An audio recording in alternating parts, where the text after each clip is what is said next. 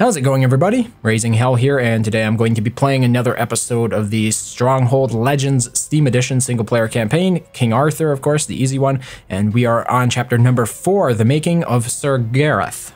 Gareth, as they would say. The king has sent his trusted knights out into the countryside to seek information that will help repair this broken land. However, this afternoon a woman named Lynette arrived at Camelot and petitioned the king to aid her sister, Lady Leonors, who is being besieged in Castle Perilous by the Red Knight. With all of the Round Table far from Camelot, Arthur had no one to send. The situation looked hopeless until a kitchen boy named Gareth offered his services. Lynette was not best pleased accepting the help of a man who smelt of cabbage, handsome though he was. But there was no other, so she reluctantly agreed. I know it must seem strange that one such as I should want to volunteer for a task as dangerous as this, but I've been practicing my swordsmanship since I was little, and my brother Sir Gawain says I'm pretty good. I just want a chance to prove myself. Then maybe the king will let me join the Round Table, and I'll be out of those stinking kitchens for good. All right, then let's get started. I'm playing it on the hardest difficulty, of course. Sir Gareth is a fine lad, sire, but he is still just a boy. You must watch carefully over him as he guides Lynette to the castle. The Red Knight has left 3 of his most trusted lords to block Sir Gareth's passage, my liege. His route to the castle will not be an easy one. Aye, sir. Okay, so we have limited numbers of troops here, and this is essentially... Dear sire, Lady Lynette... I don't know, that advisor just never shuts the hell up. I really have an issue with him. I mean, I want to talk now, and he seems to want to narrate the entire situation here, but I was going to talk a little bit about... Yeah, these pikemen are under fire now, and we're going to use them as the meat shield, essentially, here, against the, those men-at-arms over there, up ahead. The archers are much faster, and I want these archers to target those archers up there. Sir Gareth's power lays in the uncovering... I'm going to bring the crossbowman up. We should make sure he uses it well. Hopefully this goes quite well. Yeah, so far I'm liking what I see here. Now, Sir Gareth is probably one of the least useful lords, or knights of the Round Table. He has the ability to reveal traps, and yeah, it's pretty much universally considered the weakest power of them all, because it takes a long time to recharge it, and traps are not just that big of a deal usually. So what I want to do here is I want to bait out the Green Knight. He's the first one, he's right up here. And so what I'm going to do is we're going to have the pikemen line up, defensive formation. Oops, I meant to select all of them. Line formation, right there. I'm going to move Sir Gareth back a little bit because his horse is valuable yet. We don't get any additional honor. And then I'm going to put the crossbowmen right behind the pikemen, like that. Put the archers behind their crossbows. And bring the swordsmen up front. And I think I'm going to have these men-at-arms flank here on the side so they can throw their spears. Now, I need one bow to go ahead and antagonize the Green Knight. So that way he'll run out here towards my little ambush that I set up. Okay. Now, once the horse is down, okay, things are going quite well. Now, technically, I could just move everything back, but he shouldn't do too much damage, I don't think, because we have the full weight of the crossbowmen against them. Excellent. And I'm going to use Sir Gareth. If you looked at the hints, you'll see that these areas like right here are where the traps are. Obviously, you can go around it, so it's not that big of a deal. It's an interesting idea, I think. The idea of having traps scattered all over the countryside. So now we're actually coming up against some harder stuff here, obviously. But we will get more troops as time goes by. We're going to do loose formation, so that way we don't waste any additional time here. And the archers have antagonized or triggered those, yeah, got rid of those men-at-arms up there. So we're going to advance onwards. Now this next part is a little bit interesting because I'm not sure exactly how I want to advance. I think I want to bait out those pikemen. So I'm going to put my archer up here on the bridge. What I'm going to do is basically just send everything, including Gareth. I'm gonna slow this down a little bit as well. Okay, now everything attack. I'm sending the rest of these units in. I don't know what's your problem, Gareth. Kill these guys. Okay, I need these men-at-arms to attack as soon as possible. But it was brutal.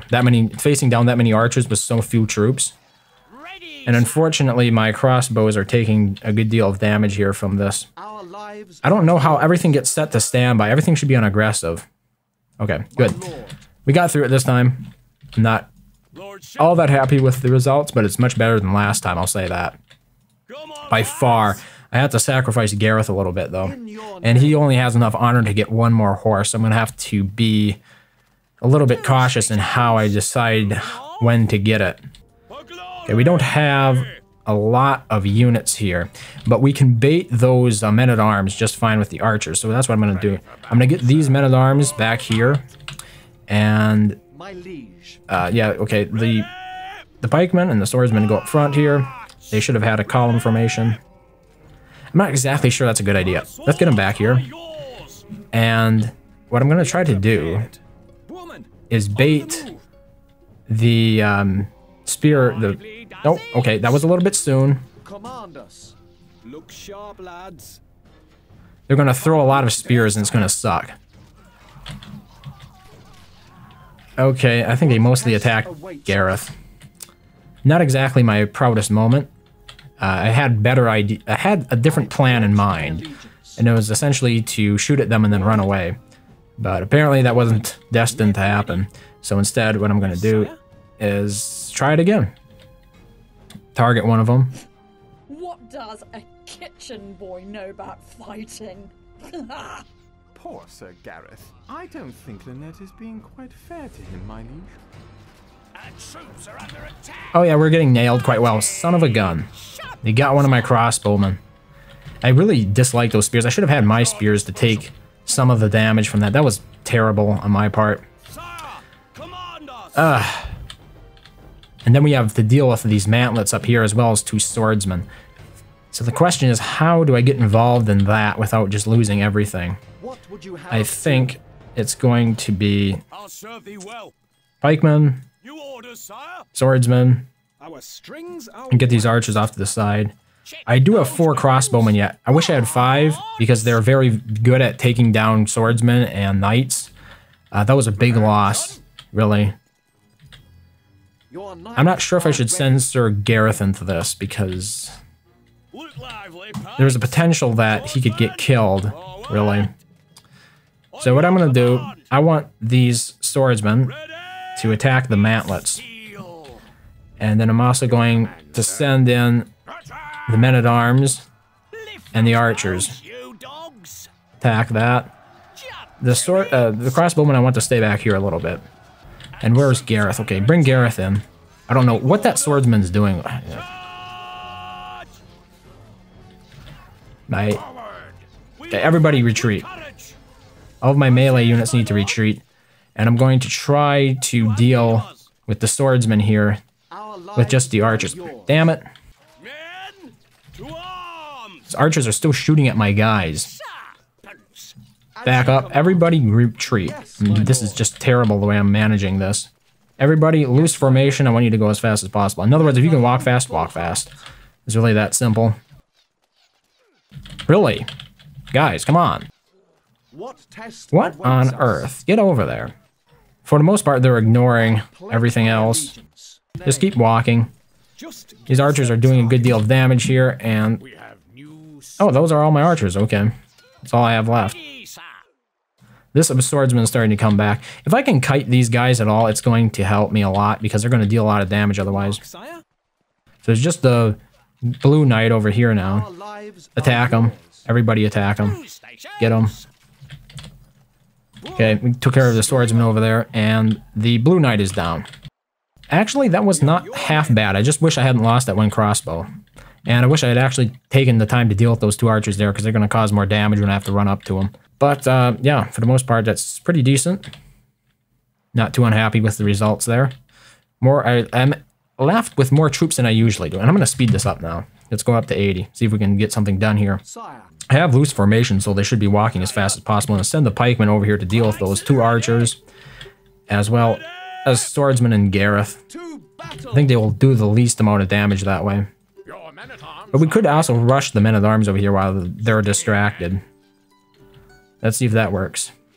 Yeah, love it. That was actually quite good. Feeling pretty good about this. Maybe we should get Gareth his horse back. I'm not sure. We have 1 opportunity to get his horse back. And if he gets killed again, then he's horseless for the rest of this scenario. And they're likely... Okay, yeah, there are more traps in here because that's what it said in the briefing. It mentioned, you know, look out for areas that the enemy commonly puts traps, and they showed this kind of area. Ooh, wow, that was really close. I almost ran my guys into it. As a matter of fact, it was the opposite. That area was safe, and this area over here was dangerous. Okay, well, I'm glad to know they're switching things up a bit, and I actually forgot that from the last time I'd played it. So I'm actually feeling quite a bit more optimistic about all of this. And get that swordsman up here. And I'm going to use the archers to bait those men-at-arms over there. Get them. Please target them. Thank you. Runs around there every single time. Wonderful. And he got stabbed by a spear. And one of my pikemen also died from it. Yeah. Don't have time to micro the entire thing. Get over here, you morons! What is so appealing about what? I mean, is it faster pathing? It must be, because it just doesn't make any sense to me why they would choose that path all the time. Either that, or they're just suicidal lemmings. Lemmings would imply they're following a leader, and that would actually reflect poorly upon my leadership skills, wouldn't it? Okay, we're gonna get the pikemen to move over across the bridge as well. And then we have 4 archers left, and so we're just going to use the men-at-arms, I think. Okay, excellent. Send the men-at-arms in. They're going to be pretty much overwhelmed with all the spears being thrown, so they won't be able to do much. The archers won't be able to do much damage. Don't worry, sire. I'm sure her bark is worse than Okay. bite. An ally has sent us some An ally says sent us some reinforcements. Where are they? They should be somewhere in this corner. Oh, there they are. It wasn't a whole lot, it was just some archers. We can use archers. Obviously, crossbows are always better, but I am perfectly willing to settle for archers. So we have 2 swordsmen up ahead, and I think... Where am I? Okay, there are my crossbows. That's what I wanted to use to bait them. But I guess we're going to see about that. I can use these men-at-arms. They have spears, so that's going to deal some additional damage, and then I'm going to send an archer over here to bait the swordsman. He's running behind those trees right now. They should be coming. Excellent. Move more of my melees into a prominent position in the front. These swordsmen are taking heavy damage. So we have a bandit camp up ahead, but we also have this alternative path that goes up here on top of the bluff where the archers are. And the interesting thing about that is I think I actually want to deal with the bandits first. Yeah, because if we deal with the archers, I'm going to end up aggroing the knight over here, and then we might have bandits and archers that we have to deal with. Or bandits and... who is it? It's the red knight, I guess, that's causing all the trouble. So, we're going to try to move these units into range of the bandits.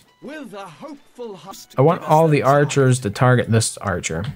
Our troops are under attack. Yep. Well, I just lost another one to a bandit. Look sharp, lads. Yeah, this, I'm not sure I did the right thing here. Okay, now they're going to keep spawning units if we don't go ahead and attack this whole thing. So I need to attack it and get rid of the camp in its entirety. Why are you guys not attacking? Do something about this. Okay. Your command. Taking care of the bandit camp. Now we just need to take care of the archers up here. And the best way to do that, of course, is to go ahead and get more units. There should be some supply units over here. So I'm going to bolster my ranks a little bit so I have something... There we go. So I have a little bit something extra to fight with against them. They're going to move really slow unless I turn them to a loose formation. I'm pretty sure there are no traps over here. The next trap is over here by those ruins. That was really the only indicator that we had of where the traps would be. Okay, so we have quite a few archers now, which means that hopefully when we attack other archers, we lose fewer. And I'm also going to select all the men-at-arms. We want really fast units for this, I think. And the interesting thing here is going to be the fact that it's going to aggro the Yellow Knight because he's down there, which means I should actually be moving all of these units over into this area. We're going to pretty much move them all up here, up into the mountains. Your mark, sire. Good. Our bows grow So that way, you know, we're going to have some pretty overwhelming firepower here once the knight comes around the mountain. I mean, the men-at-arms do make a good meat shield, so maybe I should actually grab all of these pikemen and advance on the archers with them first. That way the initial damage is done to units that can actually tank it, and then we're going to move in with the men-at-arms and the archers once a lot of that tanking, the initial damage is done. Okay, it's happening. Let's bring the archers and the men-at-arms in. And I want these archers, take care of the archers over there as soon as possible, really. Okay, not too bad.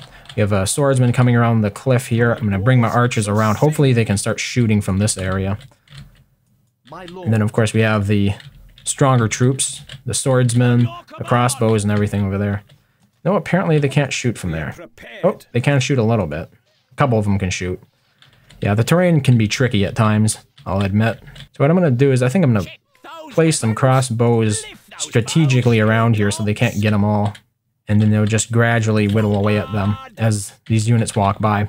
Grab all these archers. I'm going to get them up here in the middle of the path, so that way we can fill the swordsman that's coming up with as many arrows as possible before he gets in range. The archers are very fast, especially compared to knights and crossbows. So now I'm not sure which units that the knight will go after. Hopefully he's just going to go after the archers. But the crossbowmen are also giving him some hell from the sidelines. Move that archer. Okay, great. The Yellow Knight is down. And now what I'm going to do here is I'm going to position myself to bait a lot of these troops in. And how I'm going to do that is I'm going to grab all of my archers and stick them up on top of here. Take all the melee units and move them out of the way. And put out, well, maybe you can put the crossbows right there. Just grouping these troops back up. And then what I'm going to do is I'm going to use one of these archers to bait all these other men-at-arms into attacking. And the thing is, hopefully, as they go by here, a lot of them are going to get mowed down. And I don't think they can actually reach my archers. You know, so my archers are going to be out of range, so they're going to be essentially safe from the spears. But I could be wrong about that. I'm pretty sure that's the way it worked last time I did it. But like I said, I could be wrong about the entire thing, which would be a shame. Now, the next traps are actually in this area, I'm pretty sure. And there are a lot of them. And they're very deadly. So I'm going to bait those. Oh, this is not good. Okay, I should have actually baited the other batch first. Right, so I'm going to get Gareth. I'm going to give him his horse, I think. Maybe not. Yeah, let's give him his horse. Better not mess this up. So now Gareth is really fast again because he's got his horse back. And I think I'm going to use him to reveal the traps in that area. So I've got to be careful of this. The men-at-arms are especially deadly once they have acquired their target. So you have to make sure they stay out of range, because once they start throwing, it's like instantaneous death. So some of this is just a waiting game, essentially. Okay, they saw me, so I need to move. Where is Gareth? Right there he is. Okay, a lot of damage should be done to these guys. They walk through here. Yeah, you can see a lot of them are dropping. Okay, that is how I want it to be. I'll lose a lot less troops that way then. Obviously, I did lose an archer already, but that's a pretty small, price to pay, considering the kind of damage I'm going to be doing here. Okay, target these guys. Okay, we got them. We got them aggroed onto us. So move this archer out of the way, and they will follow quite blindly. And here you can see the effectiveness of this trap idea, essentially. Oh, that did not work as well as I'd planned it would. Oh well. Maybe. Yeah. Yeah, here's an idea. Go back around. No! Go back around. Yeah. There. So we're going to lead them back around through there so they can get shot at again. Oh, that is devious. And also, I think they've all thrown their spears now. Really, I was hoping they'd be doing more damage. at this point. Oh! Oh well. Now I'm just poking around doing this, aren't I? Not getting a whole lot done. We are playing on 90, but there are only two men-at-arms left there. Maybe I should have put archers on the other side of this bluff as well, instead of just having them on one side. Might be more likely that they'd be able to shoot. And I could always use Gareth to reveal those traps. Come on, guys. Let's go. Let's go. Go, go, go, go, go, go, go, go. Wasting so much time here, just running around doing nothing. I got two good shots in before they started coming after me. And hopefully my archers can take down 2. Yeah, okay, they did. Great. Yeah, the other one was actually a large group of men-at-arms, so it's not entirely surprising or unsurprising that would happen. They're always running, so it makes it much more difficult than it needs to be. At last, sire, the Red Knight is ahead of us. It looks like we arrived just in time. Okay, I've got him. How many can we finish off here? Not many. But I'm going to do what I did before, and I'm going to run around here. Okay, got them all. Wonderful. Now there's just this one group left that's right up here. Actually, I'm going to set the archer there. I'm going to move Gareth in. I'm going to reveal these traps so I don't stumble on them. And there you can see it, a lot of the traps. They are killing pits, it looks like, so that would kill archers. So we just need to get these last men-at-arms. Somebody get these guys. No!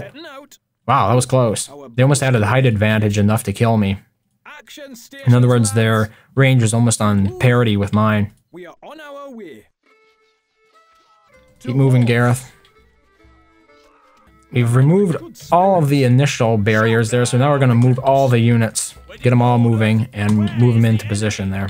And we have quite a few, so I'm pretty confident that this is going to be a fairly straightforward victory.